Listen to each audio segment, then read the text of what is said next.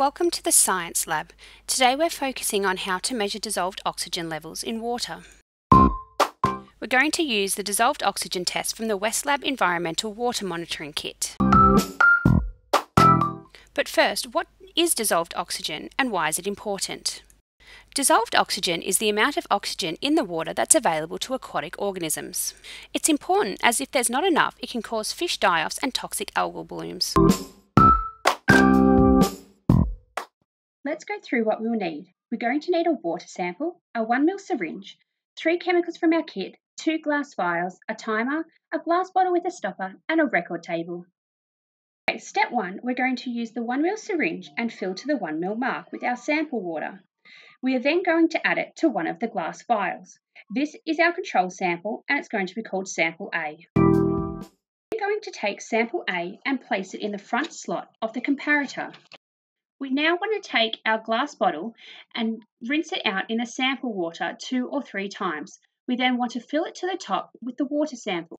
Now take chemical O2-1 and add 5 drops to the glass bottle. Now take chemical O2-2 and add 5 drops to the glass bottle. We now want to gently insert the stopper and then we want to carefully invert the bottle several times to mix it. You will notice the solution is cloudy, but this is perfectly normal. We now want to set our timer for 1 minute and leave the sample to sit.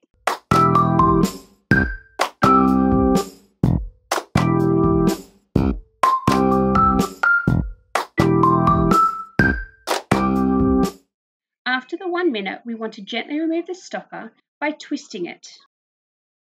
We now want to take chemical O2-3 and add 12 drops to the glass bottle.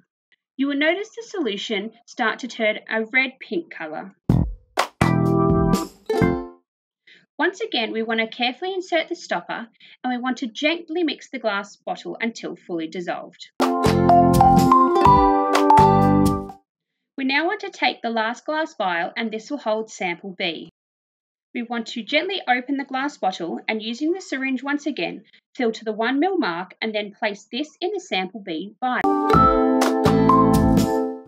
Once done, we want to place this vial in the comparator behind sample A. Place the colour comparison chart on a flat surface and place the comparator as shown. We want to remove the vial lids and slowly move the comparator across until we get a match in vial A to the colour in vial B. We now have our result of 4 milligrams of oxygen for every litre of water. Don't forget to record your results. Thanks for watching the Science Lab.